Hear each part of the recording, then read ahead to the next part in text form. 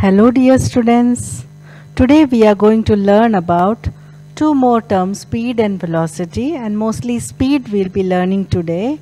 Last time we had studied about distance and displacement. Okay, so same way we are going to learn about speed first and then velocity. So let us understand speed. The speed of a body is the rate of change of distance with time.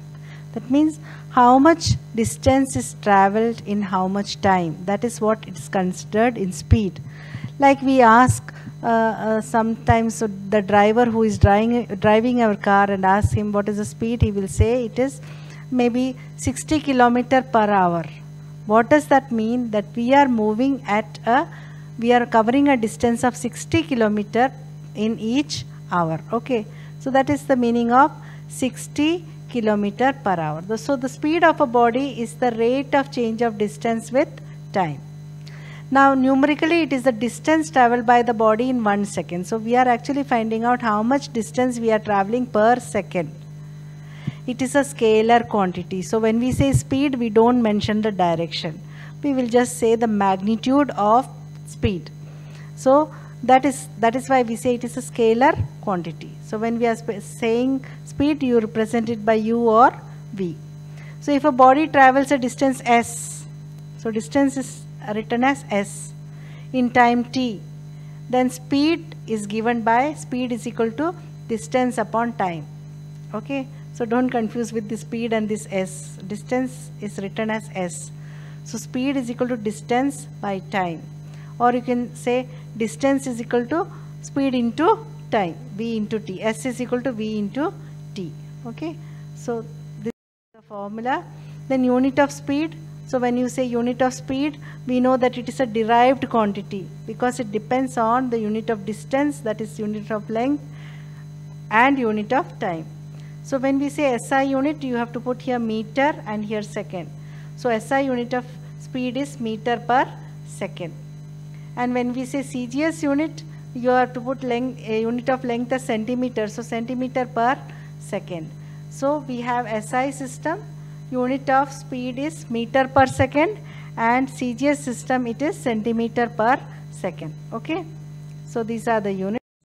Now next we come to a term called uniform speed. So uniform means same, isn't it? So how will you say a body is traveling with uniform speed? A body is said to be moving with uniform speed if it covers equal distances in equal interval of time. So we will say it is moving with the same speed. Like for example, I have given you a table here. Distances, if a body travels 5 centimeter in 1 second, 10 centimeter in 2 seconds, 15 centimeter in 3 seconds, and 20 centimeter in 4 seconds. That is, in every 1 second it is moving 5 centimeter, isn't it? From 2 to 3 it has moved 5. From 3 to 4 again it has moved 5. So it is going equal distances in equal time interval. So when an interval is 1 second, the distance is also equal. So this is what is uniform speed. So if a ball is moving on a frictionless plane surface, so frictionless surface, on that surface means there is no force stopping it, there is no friction. Okay, so the ball will move very smoothly and it will go with a uniform speed. But usually when we kick a ball on a surface, it does not keep on moving, isn't it? It stops at some place. Why does it stop? Because of the force of friction. So here they are saying that if a ball is moving on a frictionless surface, it will keep on moving. Knowing the uniform speed of the body, we can calculate the distance moved by the body in a certain interval of time. So if we know the speed at which the body is going, you have to just multiply speed and time and we will get the distance. S is equal to V into T. Okay, so this is a very simple formula. Then we come to non-uniform or variable speed. So when it is non-uniform means it is not moving equal distances. So a body is said to be moving with non-uniform speed if it covers unequal distances in equal interval of time. Okay, so the distances are unequal here. Like we say first 10 meter in 1 second 10 meter, Then in 2 seconds it is traveling 14 meter. That means in this 1 second, the interval of 1 second, it has traveled 4 meter. Then from 2 to 3 seconds, from 14 meter it has come to 20 meter. So within this time it is traveling 6. And then 3 to 4 it is going 5. So here it was 4, from here to here it is 6, and here to here it is 5. So it is going unequal distances in equal interval of time. See, time interval is same, 1 second, 1 second, 1 second, like that. So when a body travels unequal distances in equal interval of time, we say its speed is non-uniform or variable speed. So the example of body moving with variable speed is the motion of a ball on a rough surface, or motion of a car in a crowded street. So when a car is moving on a crowded street, it can stop, it can move fast, it can go slow, so it can go with any speed. So we say that its speed is variable. The motion of vehicle leaving or approaching a destination, etc., are with non-uniform speed. In case of bodies moving with non-uniform speed, we specify their instantaneous speed and the average speed. So if the speed is changing continuously, then we can describe its speed as instantaneous speed. Now what is instantaneous speed? Let us understand. Instantaneous speed. So when the speed of body keeps on changing, its speed at any instant is measured by finding the ratio of distance traveled in a very short interval to the time interval. So instant means at that time, isn't it?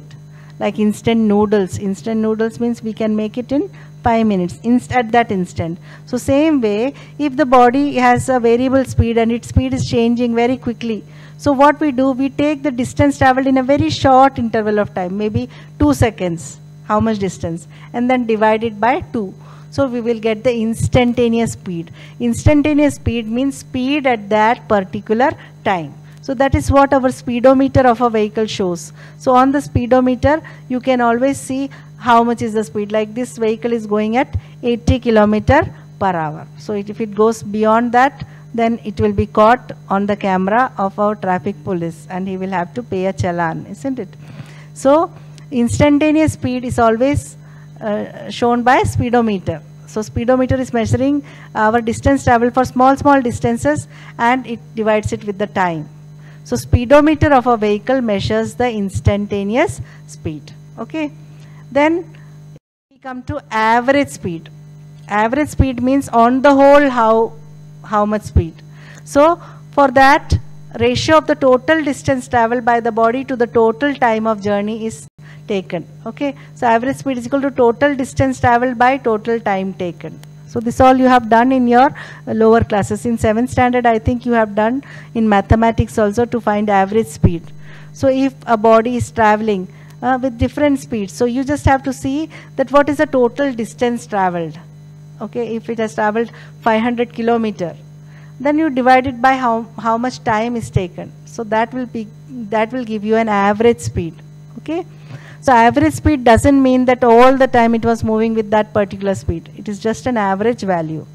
So in case of a body moving with uniform speed, the instantaneous speed and average speed are equal. See, this is an important point.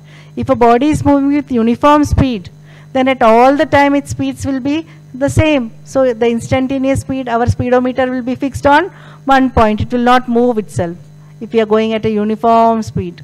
Okay.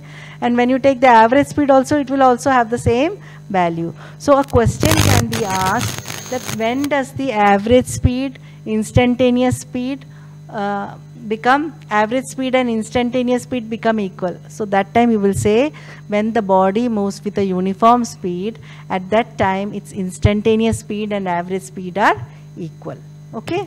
So that is all for today. We will continue it in the next class.